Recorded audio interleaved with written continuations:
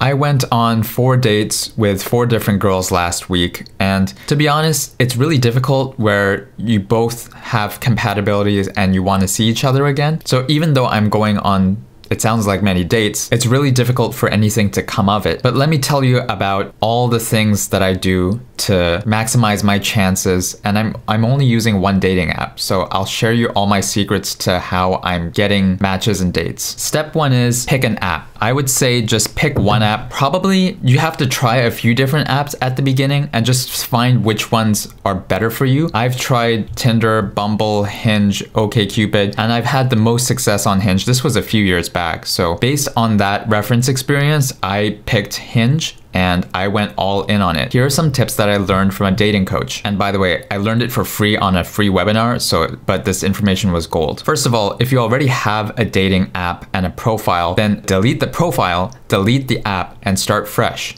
Because the algorithm favors new users. New users are bombarded with new people so that you try and stay on the app as much as possible. Over time, if your account has been on that app for a long time, your priority on the list gets lower and lower. Also, if you can, you should blitz as much as you can for 1 month. That means you pay the maximum amount for the 1 month and go all in for that 1 month. So that's what I'm doing. I gave myself the window of 1 month and I paid the maximum amount on Hinge and I'm going all out. Well, although, to be honest, I'm not even going all out that much. I'm not swiping that much. I'm trying to minimize my phone time, so there is a bit of conflict. So I'm not even taking full advantage of the app. But give yourself a time limit of 1 week or 1 month and go all out. By the end of the month, regardless of whether you have found matches or not and seen success or not, if you plan to continue with online dating, you should first delete your account, first delete the app, and start fresh again after the end of the month. This will reset the algorithm and favor you into a more favorable position on the priority list. The second thing I do is, I did this back in 2020, but I hired a professional photographer. So this is my photo, like this is my YouTube profile picture. So it was super useful, not just for dating apps, but social media in general. And then I put a voice note because I have gotten compliments in the past that I have a nice voice. So I take advantage of that and I use a voice note. If you want to hear my voice note, here it is. Oh, I don't know why it's not playing. Okay, so the voice note is not playing right now, but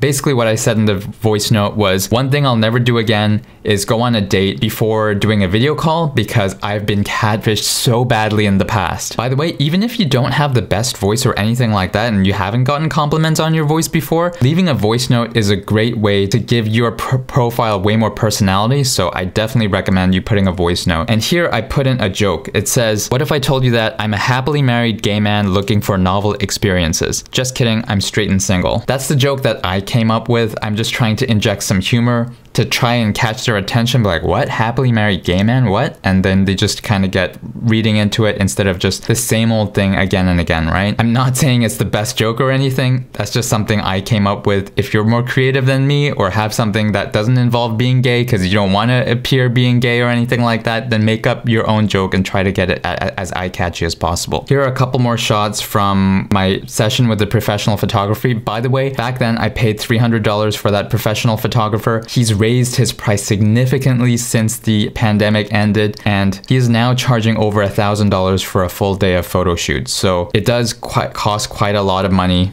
even if you find the right person. And here I put in what I'm looking for. The hallmark of a good relationship is where open honesty is a foundation, generosity is mutual, and both parties can give and take feedback without being hypersensitive, looking to grow together. That's not the best thing to put down or anything, but that's just what I'm looking for. You have to kind of filter out the people who read this and say, okay, that's not me, I don't want that, and then they swipe. You want to polarize, so state what you're looking for. Of course, sometimes you have to hear a lot of different people's opinions and then come up with, oh yeah, that sounds good, and maybe use that. That's what I did. And these pictures were a huge boost for me. I got a picture of Mochi and Tigger. I've gotten comments that the only reason they match with me is because I have Mochi and Tigger in my pictures, and some girls are looking for guys who have pets. So that has been a huge boost for me unknowingly. Obviously you can't replicate that if you don't have pets, but hey, maybe if your friend has one, you can do a small photo shoot with that your friends' pets will get along. If you don't need anyone to have a good time, you must like cats and dogs. Again, I'm just stating what I'm looking for. If someone doesn't like animals or cats or dogs in general, then I'm not really interested in that person. If they hate animals or don't really like them, then I don't see any kind of long-term potential. So that's what I do for my profile. Again, to review, the key is you probably need a professional photographer or someone who is pretty good with the camera in getting good shots for you. Also, fashion and fitness. I wasn't the most fit at that time. I was actually had a bit of a belly at that time. I've lost weight since then, but fashion and fitness is obviously a huge boost to your profile pictures. Some of the clothes in those pictures were picked out by the photographer himself at Zara, and then I returned the clothes after we were done with the photo shoot. To match with someone, the first message is on Hinge, you have to comment on a picture or something like that. And I send a very simple one. If I really like their smile, I'll say,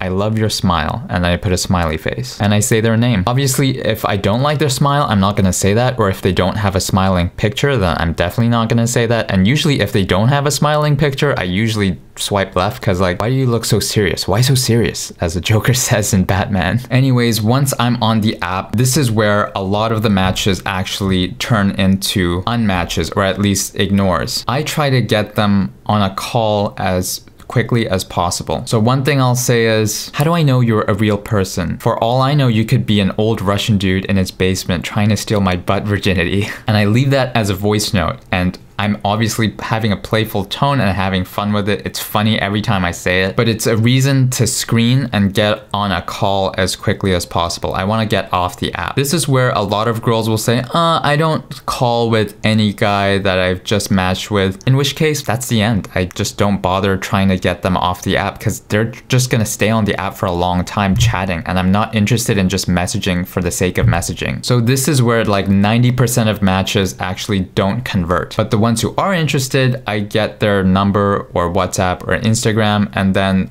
we hop on a call as soon as we're both available. What to say on a call, what to screen for, what kind of questions to ask, that can be a whole other video on its own. But one of the topics might be relationships, and this can be a topic on the date as well. Past relationships, what an ideal relationship is, what a bad relationship looks like to them. I screen, are they an extreme extrovert? Are they an extreme introvert? Do they like hanging out with friends multiple times a week? Do they like spending a lot of time by themselves? You want to ask questions to screen for, is this the type of person I get along with? If you're just trying to hook up and just trying to get with her because she has a hot ass, then probably none of this applies to you, and you're just gonna ignore screening questions in general. But these questions are important if you're actually looking for a connection and not just a body count to rack up on your number. And one last tip that I'll give you during conversation is that try to say what you think without filtering yourself too much. If you don't know what to say, literally say what you're thinking. Like, damn, right now I'm kind of stumped. I'm not sure what to say right now. Honesty is better than being awkwardly silent and letting the conversation die. So the golden tip is say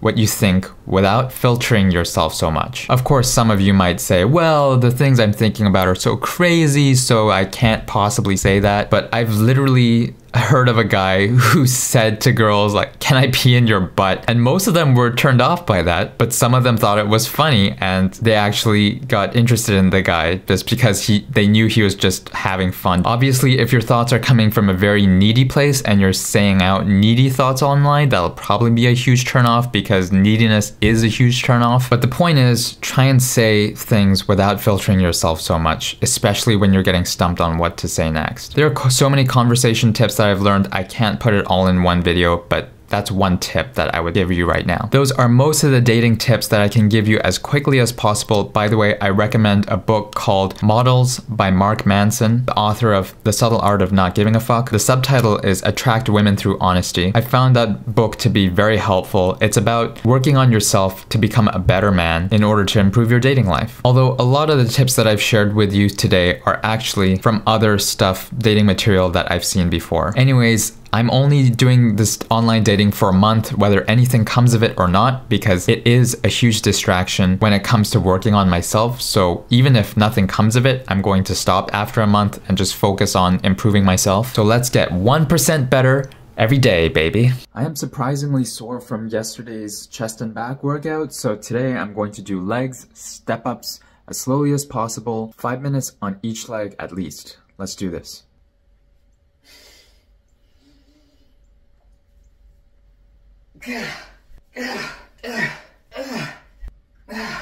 Okay, so I did 6 minutes for each leg. God damn, that was pretty painful. Tigger came to check me out again. Tigger, you always have to come in my workout.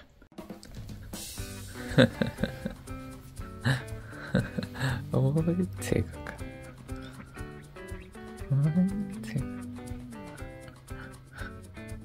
Good morning, Tigger. Morning cuddles, Tigger.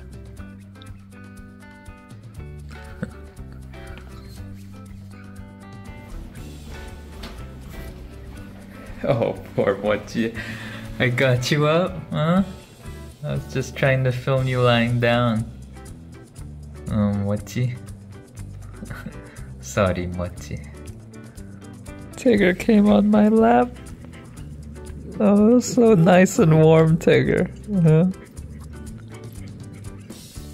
See Mochi's belly? They shaved her belly because of the ultrasound yesterday. Poor Mochi. Oh, poor Mochi's belly. Oh, they shaved your belly, Mochi. Oh, poor Mochi. Oh.